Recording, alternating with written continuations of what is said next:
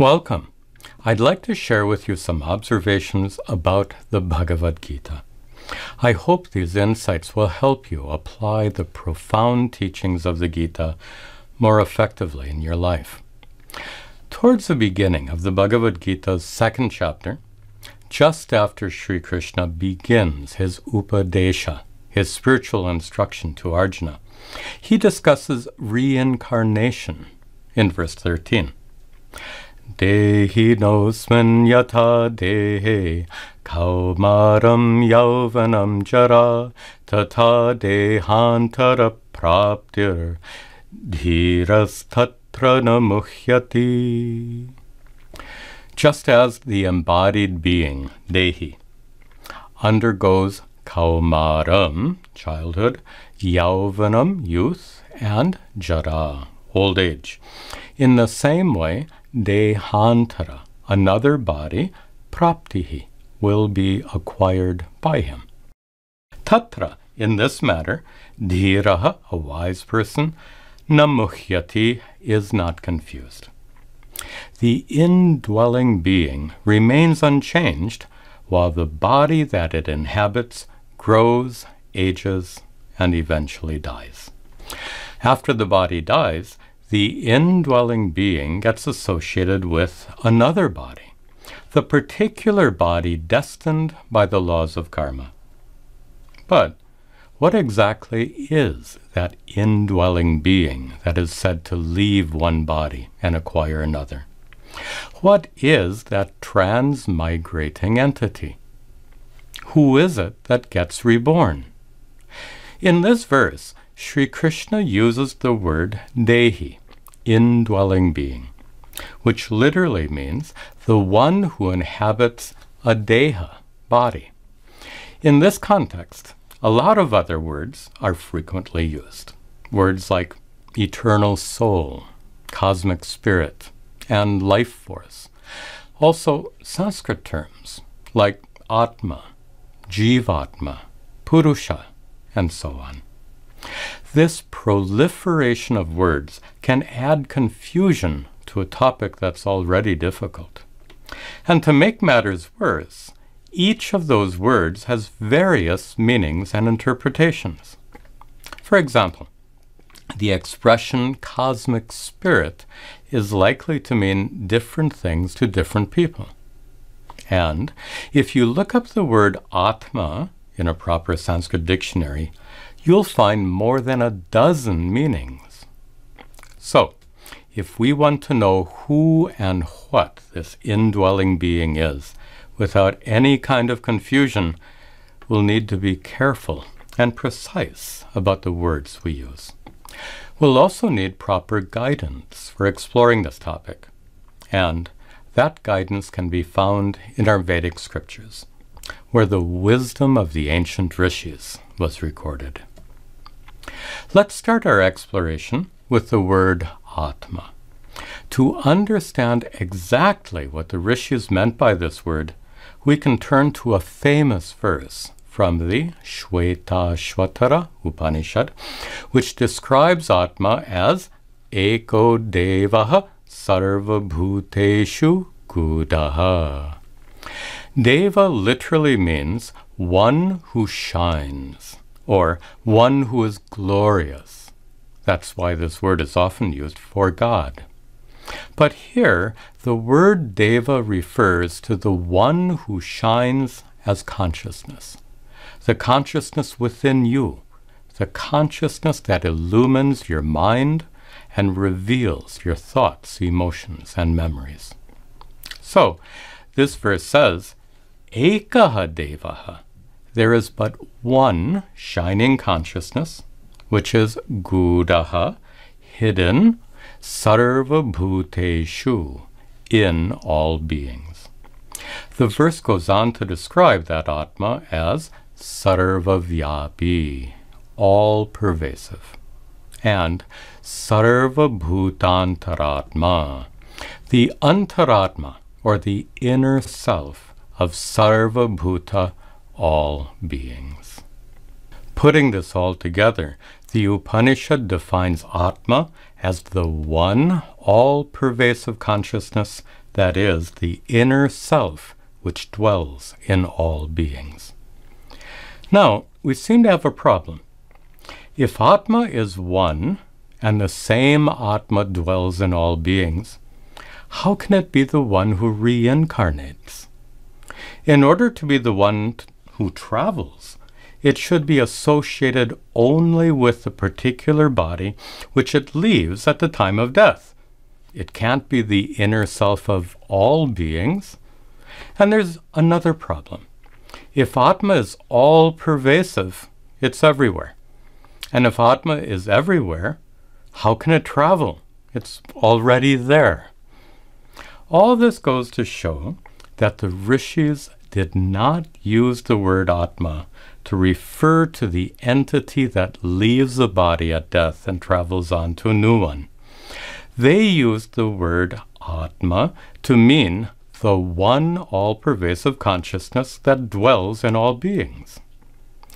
Unfortunately, this word is subject to a lot of confusion, because in Hindi and other Indian languages, the word Atma is often used to refer to that transmigrating entity instead of the one all-pervasive consciousness.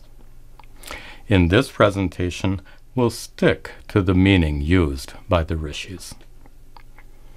Now, if Atma is not the transmigrating entity, then who or what is it that travels? The English word soul is often used in this context. We can loosely say that it's the soul that travels. But the word soul can also cause confusion because each of the world's religions have a different concept of what the soul actually is. So, for the sake of clarity, we'll avoid that English word altogether and use a more precise Sanskrit term instead. The term used in Vedanta is sukshma sharira, the subtle body, which is differentiated from the stula sharira, the physical body. Sukshma means subtle, which describes that which is not physical, not tangible, that which can't be seen, heard, tasted, smelled, or touched. For example, a flower is sthula, physical, but the happiness you feel when you see a beautiful flower is sukshma. Your brain is sthula, but your mind, your thoughts, memories, and emotions are sukshma. Your mind is not a physical object. Your brain weighs about 2.5 pounds. But how much do your thoughts, emotions, and memories weigh? They exist, but not as physical objects. They are subtle, non-physical objects, and they're part of your subtle body, your sukshma sharira. Your sukshma sharira inhabits your physical body and endows it with life and sentiency.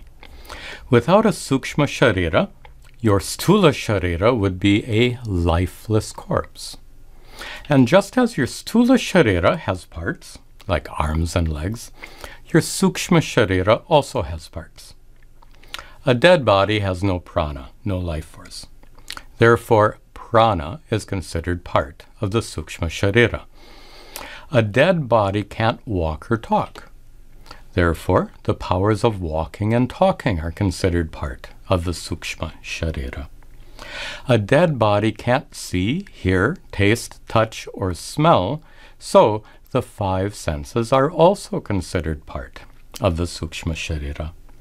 Finally, a dead body can't think, remember, or feel emotions, so these mental faculties are also part of the sukshma sharira.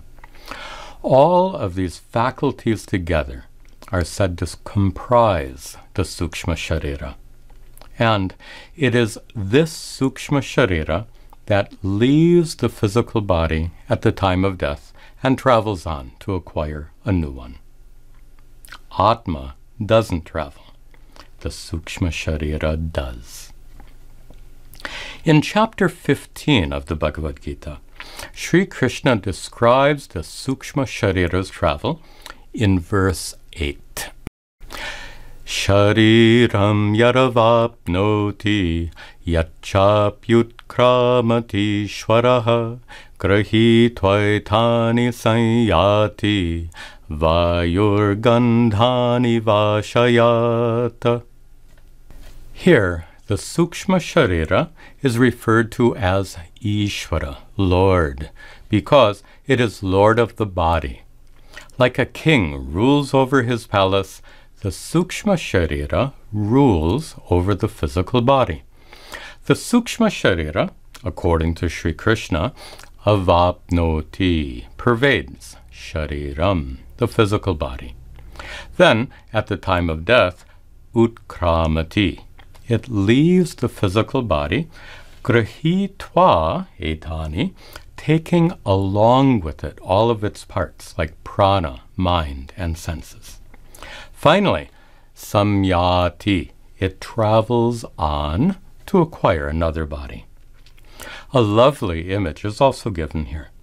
The sukshma sharira's travel is like gandhan, fragrance, which is blown by vayuhu, the wind, ashayat, from its source, from a flower, for instance. In this verse, Sri Krishna beautifully describes the sukshma sharira as the transmigrating entity. Now, we're ready to discuss the relationship between the sukshma sharira, which travels, and Atma, which doesn't. We can take advantage of a brilliant Vedantic metaphor, or drishtanta, that is traditionally used to explain this relationship. In this metaphor, the sun shining down on the vast landscape represents Atma, the one shining consciousness that pervades all. The wooden bucket represents the physical body, sthula sharira, and the water in the bucket represents the sukshma sharira. The bucket is able to reflect the sun because it's filled with water. That describes how a physical body has life and sentiency because of the sukshma sharira dwelling within it. The sukshma sharira within the body reflects the one all-pervasive consciousness, just like the water in the bucket reflects the sun. In several buckets, you'll see several reflections of the sun, even though there is only one sun in the sky. In the same way, we observe that there are many conscious beings in the world, even though there is but one source of consciousness, which is Atma. The one sun is reflected in many buckets, and the one shining, all-pervasive consciousness is manifest in many conscious beings. We can restate this with familiar Sanskrit terms and say there is but one Paramatma, one supreme or universal consciousness, whereas there are many Jivatmas, many individual conscious beings. Notice that it's the presence of water in each bucket that allows it to reflect the sun. In the same way, it's the presence of your sukshma sharira that allows you to enjoy sentiency and experience the world around you. As long as your sukshma sharira continues to dwell in your physical body, you'll continue to experience the world. And when your sukshma sharira leaves your physical body, your experience of this life will come to an end. Now, to understand reincarnation a little better, we can extend this metaphor. Suppose one of those buckets is 85 years old. The wood is rotting, and several leaks have already been plugged up so that the bucket can continue to hold water. That's like doctors plugging up the leaks in our bodies, so to speak, using various medical procedures to keep us alive. Eventually, the old bucket will leak so badly that it's impossible to prevent the water from draining out. This, obviously, represents death. When a bucket is empty, it no longer reflects the sun. There's just an empty bucket. In the same way, when the sukshma sharira leaves a physical body, the reflection or manifestation of consciousness comes to an end, and the body no longer enjoys sentiency. There's just a dead body. Now, it's time for a riddle, like a Zen koan. Does the sun shine on an empty bucket? The answer, of course, is yes. The sun shines on an empty bucket, but the sun is no longer reflected by it. So, if we ask, is the one all-pervasive consciousness, known as Atma, present in a dead body? The answer, most certainly, is yes. Consciousness is all-pervasive. How can you keep it out of a dead body? But even though it's present in a dead body, consciousness is no longer manifest or reflected there due to the absence of the sukshma sharira. Now, we can extend this metaphor even further. Suppose the water that leaked out of the 85-year-old bucket is collected and poured into a new bucket, a tiny little baby bucket. Then we'll see a new reflection of the sun in the baby bucket. I suppose this represents the birth of a son, if you'll forgive the pun. When you see that one reflected sun has disappeared from the old bucket and a new reflected sun has appeared in the baby bucket, you might wrongly assume that the sun has traveled from the old bucket to the new bucket, when it's actually the water that has traveled. In the same way, many people wrongly assume that Atma travels from one body to the next, when it's actually the sukshma sharira that travels. In addition to the traditional metaphor we've just used, there's a clever modern metaphor that you might find helpful. Your desktop computer has hardware and software, and so do you. The computer's hardware represents your sthula sharira, your physical body, and the computer's software represents your sukshma sharira. If you look inside your computer, you'll see the power supply unit in a corner. In this metaphor, that power supply represents your heart. You'll also see a tangle of assorted wires that represent your veins, arteries, and nerves. And you'll find the main CPU chip hidden beneath its cooling fins. Obviously, the CPU chip represents your brain. Inside the computer chassis, you'll also find the hard disk, the memory unit that contains all your computer's software. That hard disk weighs about a pound and might be able to store 20 gigabytes of software in its memory. Now, if you were to completely erase all the software from that hard disk, would it weigh less? And if you were to store more software on that hard disk, filling it up to its 20 gigabyte capacity, would it weigh more? This metaphor accurately describes the distinction between sthula and sukshma, physical and non-physical. The hard disk is physical hardware, like any part of your physical body. But the software is not physical. It's subtle, like your sukshma sharira. Without any software, your computer would be useless. It's the presence and function of software that makes your computer a powerful, intelligent device. In the same way, it's the presence and function of your sukshma sharira that makes you powerful and intelligent. Suppose your computer has been working fine, but when you turn it on today, nothing happens. The screen remains dark. You hit Control-Alt-Delete or whatever and try to reboot it, but nothing happens. What's the problem? If your computer isn't plugged into an electrical outlet, how can it work? In this metaphor, electricity represents Atma, the one, all-pervasive consciousness, like the sun did in the previous example. It is electricity that makes each computer work, and it is the one, all-pervasive consciousness, Atma, that makes all living beings sentient.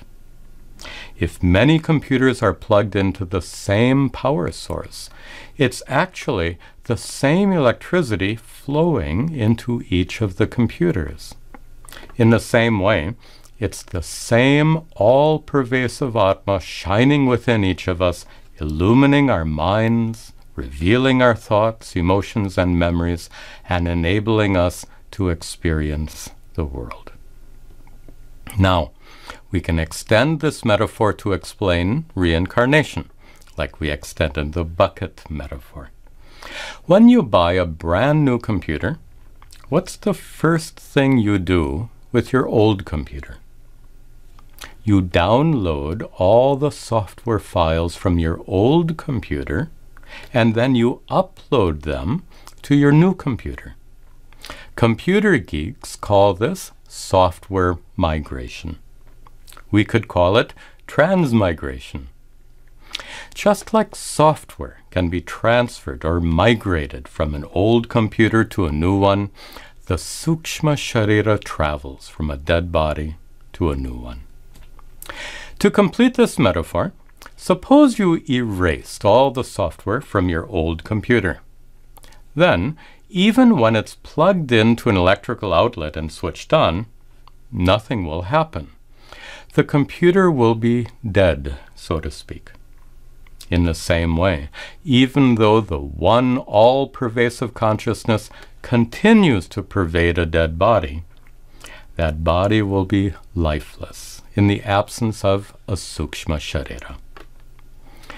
Now, we come to the final part of this presentation. Wood eventually rots, and water seeps out of old buckets. That's the way nature works. Computers eventually grow old. They get outdated and become incompatible with newer generations of software. So, an old computer must be retired just like an old bucket. All this refers to the fact that our bodies are constantly aging and will eventually be unable to hold on to a sukshma sharira. We know that our sukshma shariras will travel on to inhabit new bodies, but we also know that at the time of death, we lose everything. We lose our loved ones, our possessions, the activities we enjoy, everything. It seems like a terrible loss awaits us all at the end of our lives. But with the help of Vedanta, we can discover that we truly lose nothing at the time of death. How is that possible? Let's return to the bucket metaphor. When all the water leaks out of an old bucket, it stops reflecting the sun, and this represents death. But how is the sun affected by that? Not at all. The sun just goes on shining as the bucket decays, as it leaks, when it's empty, and when its water is poured into a new baby bucket, the sun remains unchanged throughout. As we saw before, the sun represents the one all-pervasive consciousness, Atma. And that Atma is you. With the help of the teachings of Vedanta, you can discover that you are that very consciousness. You possess a physical body, but you're not that body.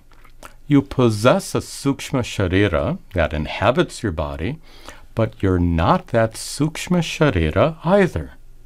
You are the consciousness that illumines your mind. You are the consciousness that experiences all your thoughts, memories, and emotions. You are Sat Chit Ananda. You are Chit, consciousness, and that consciousness is Sat, real. What is truly real is unborn, unchanging, and eternal. That means you are eternal, unchanging consciousness. And that eternal consciousness is Ananda. It is full, complete, perfect, limitless. These teachings are amongst the greatest discoveries of the ancient rishis. Unfortunately, due to ignorance, we usually identify ourselves with our bodies and minds, more specifically with our sthula and sukshma shariras. And this erroneous identification turns out to be the root of all suffering. The teachings of Vedanta demonstrate this clearly. Fortunately, we can put an end to suffering by destroying that false identification. We can use the teachings of Vedanta as a guide to look within ourselves in a process of self-inquiry. And that process of self-inquiry can lead to a personal, direct discovery of what the ancient rishis discovered. That discovery is moksha, freedom, liberation.